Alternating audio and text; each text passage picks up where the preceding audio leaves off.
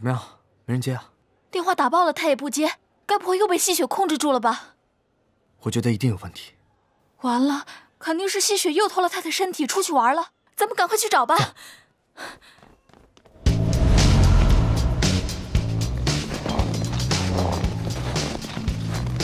就这儿吧。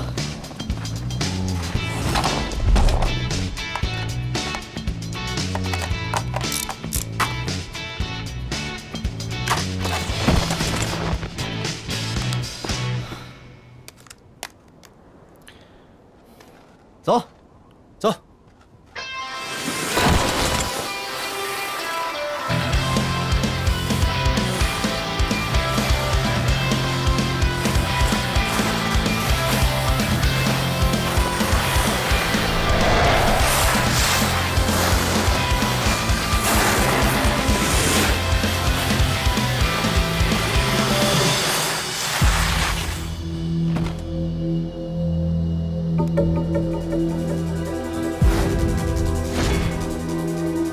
哥人去哪儿了？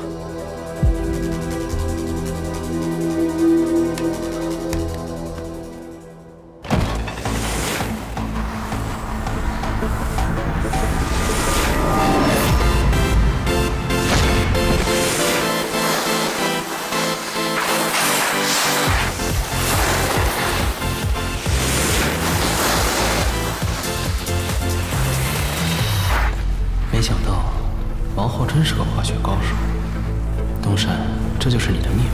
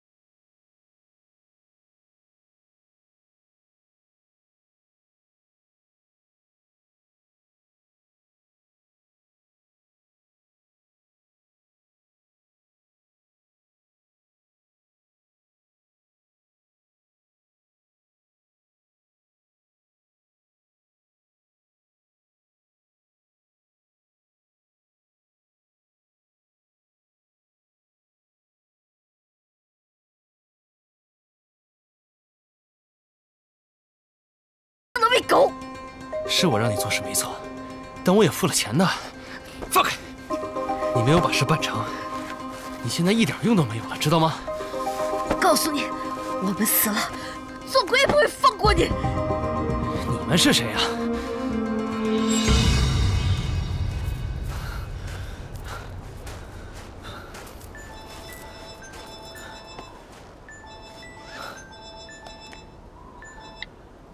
喂，红光。你总算接电话，我都打了100个了。我刚才滑雪没听到，怎么了？小晴不见了。刚才丽丽说在门口看见小晴出现了一下，可是看了看手机之后就不见了。她跟你在一起吗？没有啊，我一直。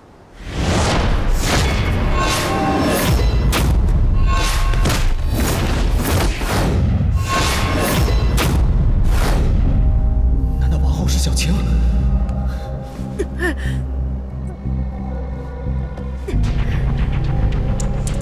对不起，西雪，我这次没听你的话。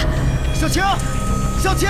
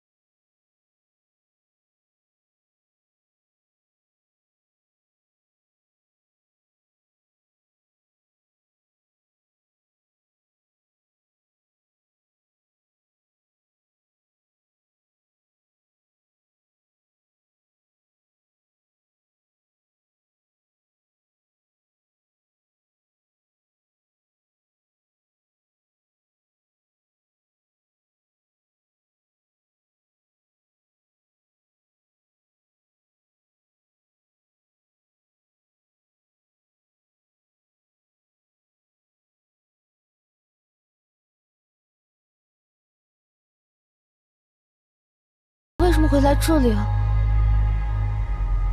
还有，我怎么会穿成这样啊？你刚才掉下去了，我为了救你，胳膊都脱臼了，还好东山来得及时。小晴，你没受伤吧？东山，大叔，快点！东山，这儿！哎呀，让开！东山，东山，你没事吧？我没事儿。确定？我真没事儿。医生，医生，快给他检查检查。不用，快，你把小晴先带走。来，慢点啊。慢点，慢点。小心。大叔，你怎么知道我在这儿？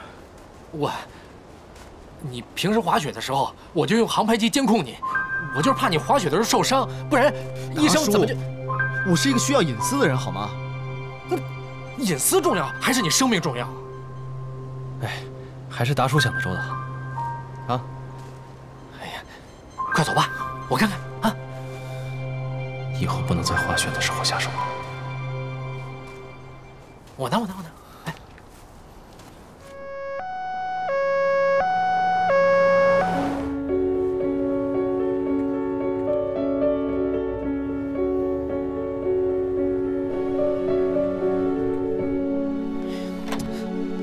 哎，东山，你没事吧？啊，没事，只是脱臼而已，过2天就好了。啊？你说你这一天不是划伤就是脱臼，你这是多让我担心啊！我跟你说啊，别说以后参加滑雪比赛，就连滑雪都不可以。我还跟你说，今天幸亏是我让那个航拍器在那儿监视着你，要不然的话，谁来救你？还跟我说这事儿？那照你这么说，以后是不是我连门都不能出了？那就算我不出门，家里还有可能发生地震呢。你别跟我说这些事儿。幸亏小晴今天没有发现我先走了。啊，哎，小晴她在哪儿啊？就在那边呢。我走了。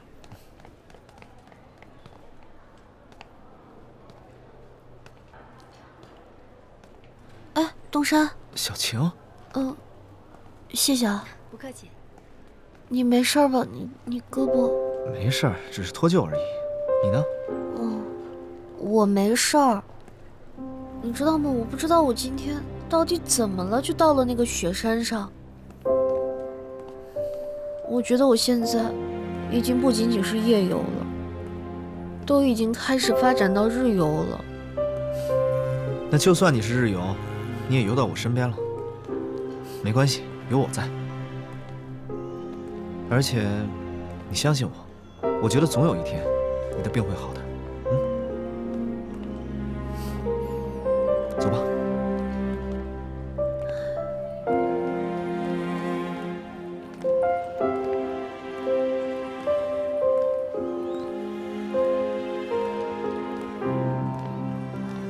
小晴，你去哪儿了？你这穿的什么呀？乌黑黑的。丽丽，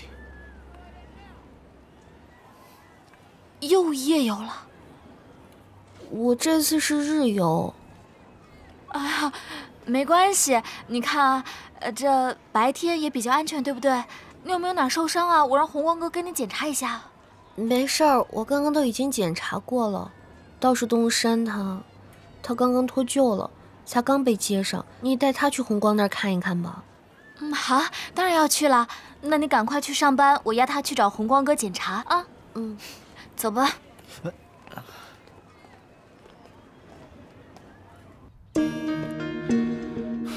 韩总，今天没成？哎，别提了，就差一点。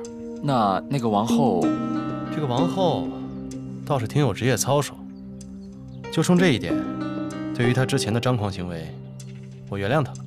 还真是没见过这么狂这么悍的女人，但可能长得有点丑，所以一直忙着半张脸。长得吧，也还行。我怎么会在这儿啊？可就总觉得好像在哪儿见过。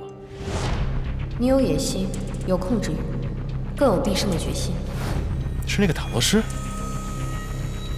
叫什么名字来着？吸血。红光，你找我干嘛？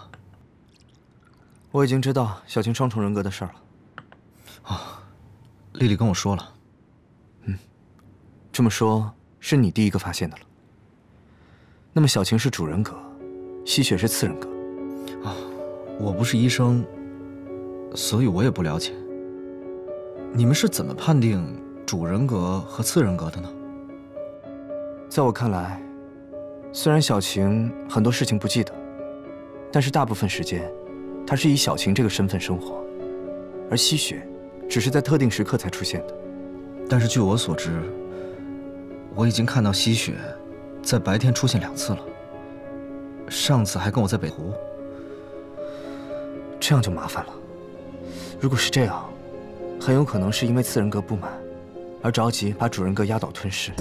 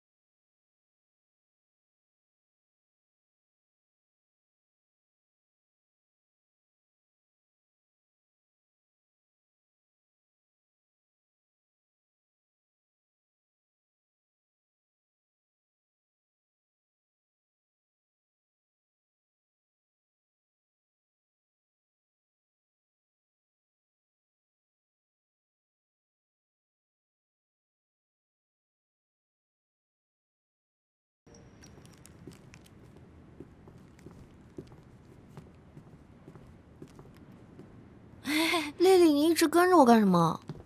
没有，我就是担心你那个夜游症又并发了嘛。别动啊！我要看电视，别跟着我了。好，咱们2个一起看。丽丽，你说我这夜游症能治好吗？肯定能的，红光哥已经在帮你想办法治了啊。然后呢，你就放松心态，想吃什么就吃什么，想看什么就看什么。看起来跟平常一样。真的会突然变一个人吗？哎，你一直看着我干什么？啊？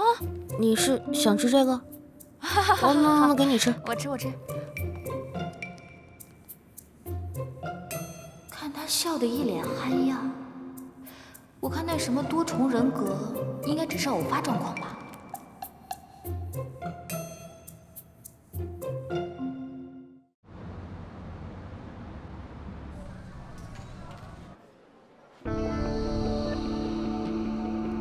哎呀，可惜了。要是成功了，那该多好！这个韩东山真是命大。他到底有什么弱点？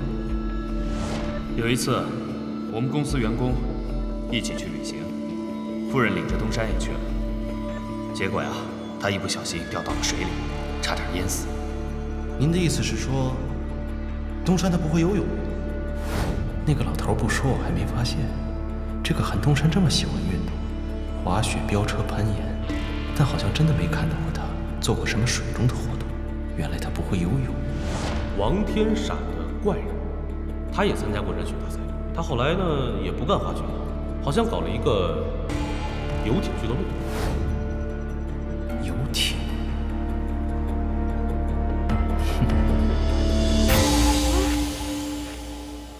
他现在长变样了。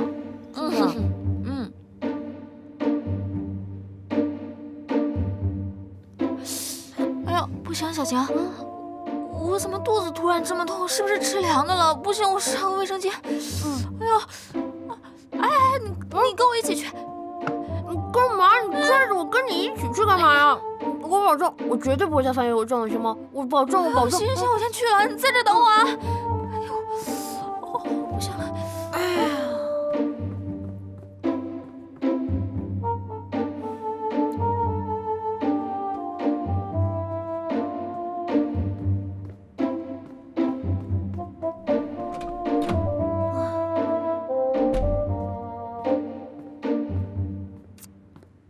哎呦，衣服还没收起来呢。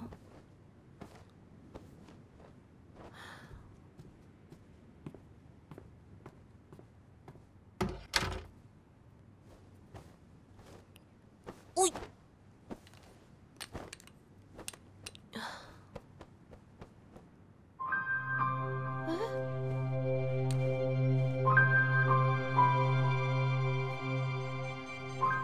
什么时候又多了一件儿？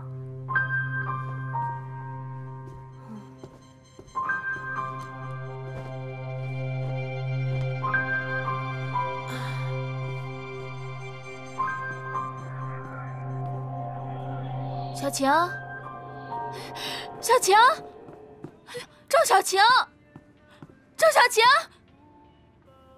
完了，这又去哪儿了？我不应该上厕所的。哎呦！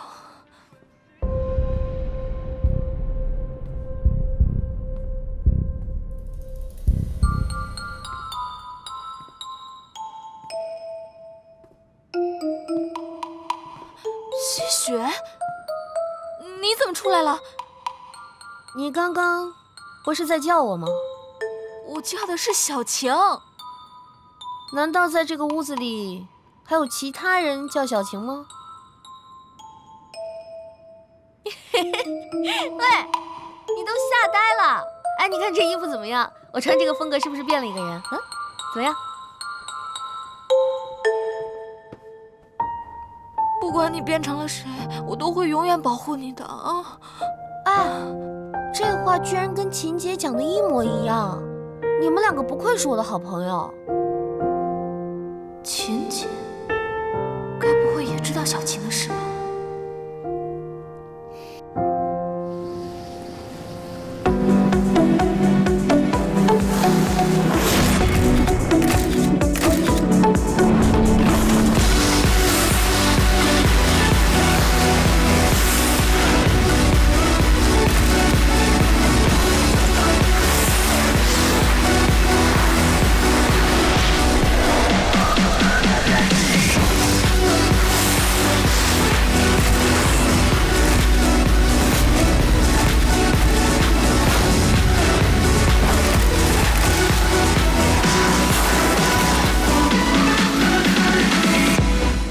位教练过来看一下，你们这个照片效果怎么样？还不错。哎，还不错啊。是啊。这位教练，你很上镜啊。等下你再单独多拍几张吧。我觉得，既然为威斯跟滑雪场做宣传，那我们就应该强调团队合作。对啊，我觉得他说的没错。有道理。那一会儿咱们这样，咱们到中间的时候，一个接一个的臀跳，你觉得怎么样？我明白您什么意思，你想做一个分解动作的概念图是吧？对，有概念。其他人理解吗？没事儿，我们跟着韩教练一起就行。好，那我们先练习一下吧。摄影大哥，再帮我们拍帅一点。好嘞，辛苦了啊！哎，没事。来，大家安静一下。什么事啊？公关部的李经理跟大伙儿宣布个事儿啊，李经理。各位同仁应该都知道，我们 Whisky 滑雪场很快就要举办暴雪国际越野比赛。那为了宣传呢，我们得替大家拍一些广宣照片。那我们也要拍吗？不是说只有教练才要拍吗？董事长决定要扩大宣传。那应该早说嘛，让我们化化妆、换换衣服什么的。那个就拍照，不用化妆。哎呀，郑经理的意思是，咱们天生丽质，不化妆也美。丽丽，你想什么呢？因为一会儿你们要穿上这个木偶装拍照，看不着你们的脸。这个好可爱。赵晴，归队。李经理还没说完话呢。穿这个脸都露不出来，多难受啊！就是不公平，凭什么那些教练都是拍帅气的，我们就要拍这种？就是。别嘟囔了啊！不一样能力的人干不一样的事儿，不服是吧？那行，你们都到后面的雪道，去给我完成几个高难度的动作，你行吗？你行不行？哪那么多废话啊！赶紧吧，去领自己喜欢的木偶装去。这下有跟小晴密切接触的机会。我喜欢这个，看死了！哎，别把东西抢坏了啊！来，好，我给你带。来，来，我看看，好玩吗？对，小晴，小晴，怎么了？怎么了你？我不知道为什么，我刚刚戴上这个东西，戴上之后我就觉得胸口发闷，然后喘不上气来。哎呦，不戴了，怎么了？郑经理，小晴戴上这个以后有点不舒服，我怀疑她可能是幽闭恐惧症。丽丽，你带她去医务室看一下吧，一会儿我再过来。行，那郑经理，我们先去了。赶紧去吧。对不起啊，郑经理。没事，赶紧去。走吧，小晴。哎，李经理啊，咱们再安排个人把这个……郑经理，我来替他吧。哎，不是，何主任，这多不合适啊。没事嘛，我来吧，放心。啊，那行，那就交给你了。李经理，咱们再把这块再上。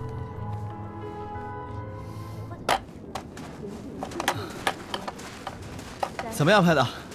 这次拍的也挺不错的。哇，拍的真挺好的。走，请你喝咖啡。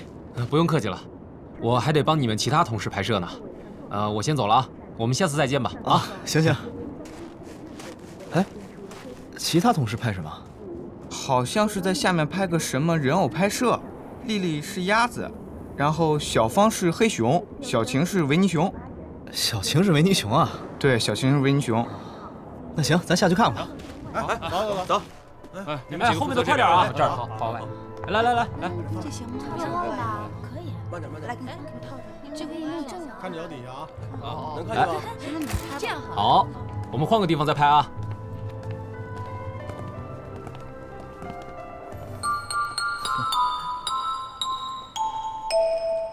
哎，小芳，你这个熊头能不能借我？你要替我啊？对啊。这样不行吧？哎，放心吧，没事儿，下次请你喝咖啡。好吧。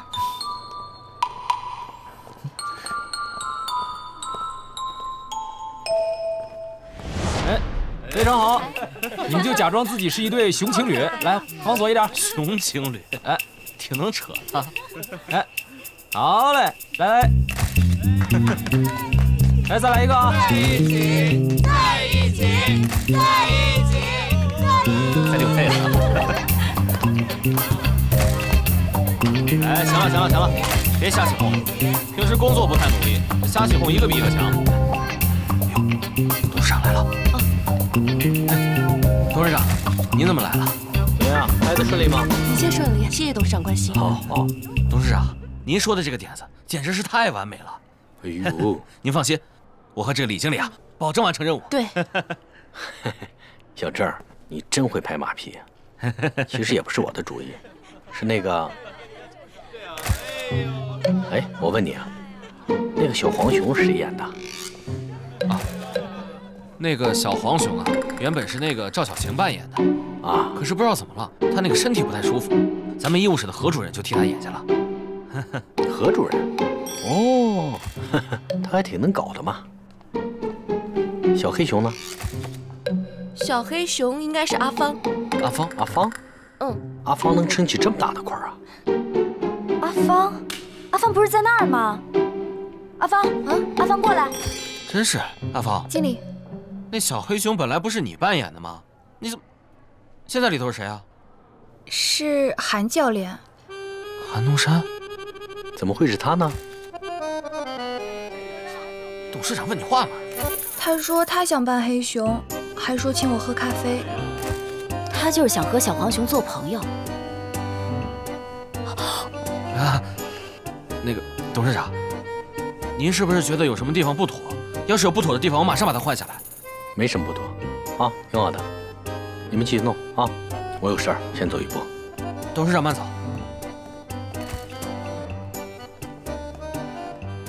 我跟你说，这组照片不要流传出去，也不要让别人知道这对熊是东山和红光，听明白了吧？是，董事长。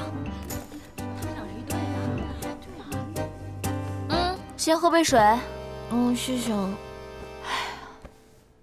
让你们为我担心，还要让红光去替我戴那个玩偶头套，我心里真挺过意不去的。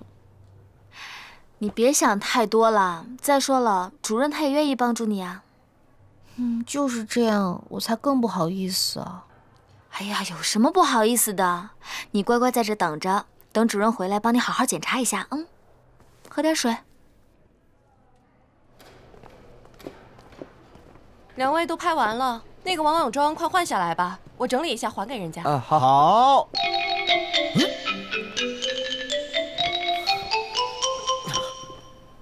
东山，怎么是你啊？小晴呢？小晴她不舒服，我替她一下。哦，你不会以为我是小晴吧？那怎么可能啊？哎，你们教练不是应该拍别的吗？怎么装扮玩偶啊？我这不是为了好玩吗？咱们先休息一下吧，不是还要还人家的吗？哎，小晴怎么不舒服了？我一会儿跟你说，咱们先把这个还了。哦，好。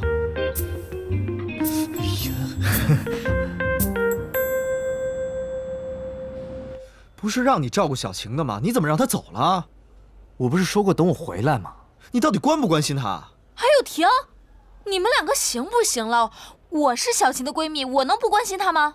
再说了，我只是让她回去取个东西，等我下班有什么错吗？你们两个紧张什么呀？哎呦，真是的，搞不懂你们两个。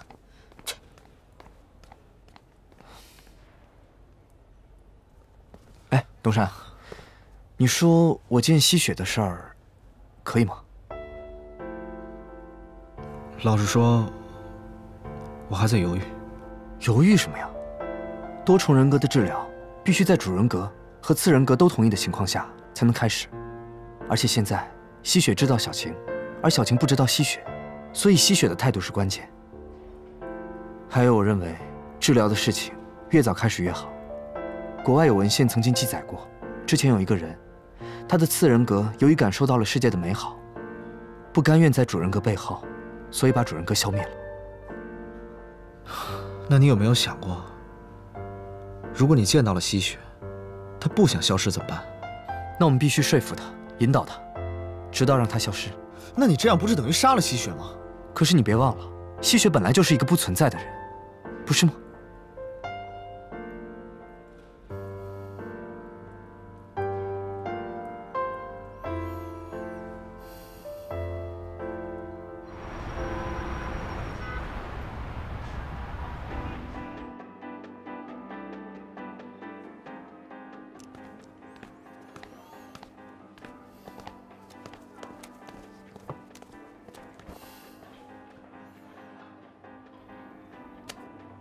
你要算什么？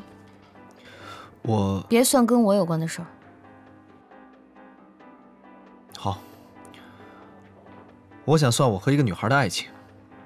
我不说这个女孩是谁，这可以吗？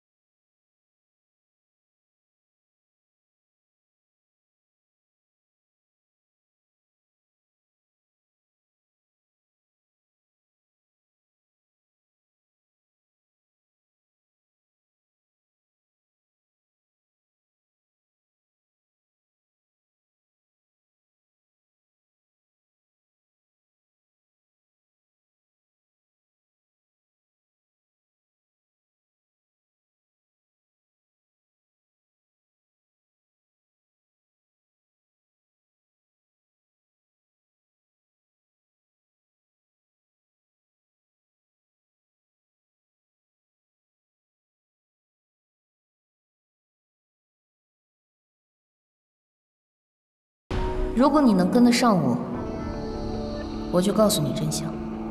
那终点是哪里？王后，出来吧。你不是一直都想过瘾吗？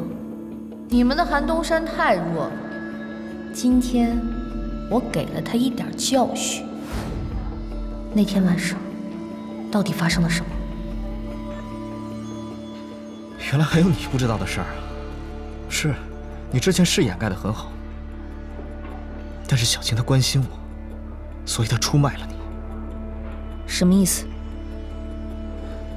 那天你把我约出去比赛，西萱，我现在动不了了，你把我手机提走，我会冻死的。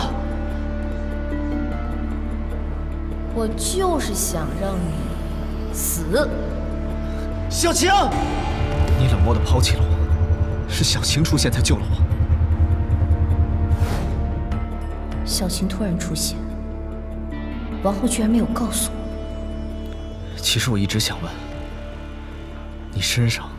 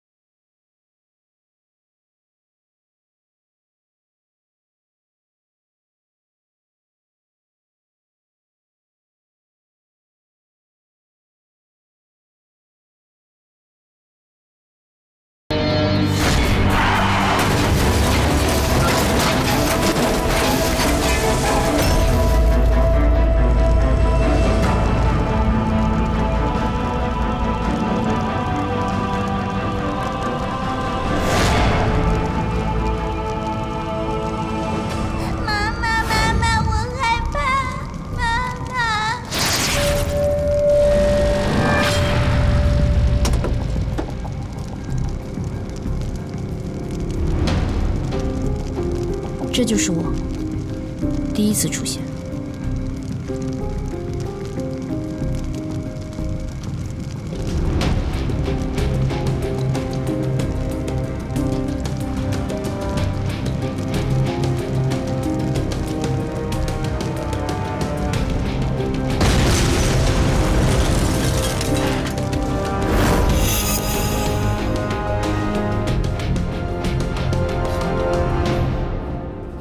我的出现就是为了保护小晴，还有找出当年那个害他们一家3口出车祸的凶手。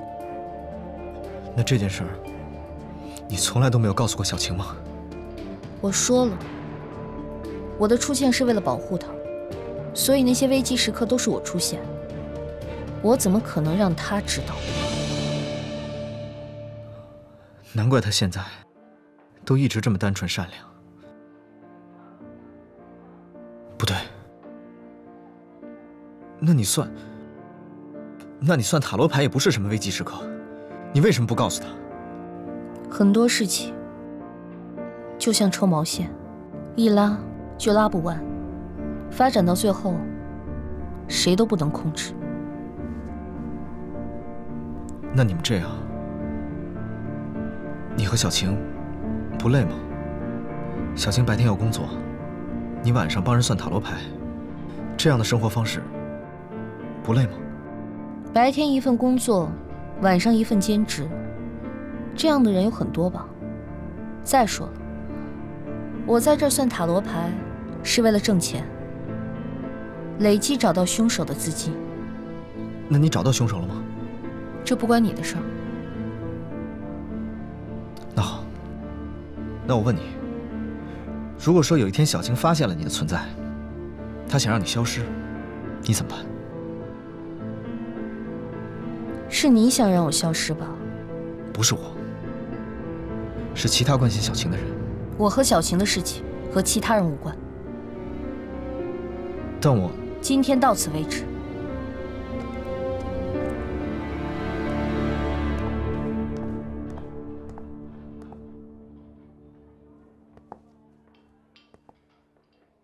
还有，我想跟你讲，小晴从来没有这么喜欢过一个人。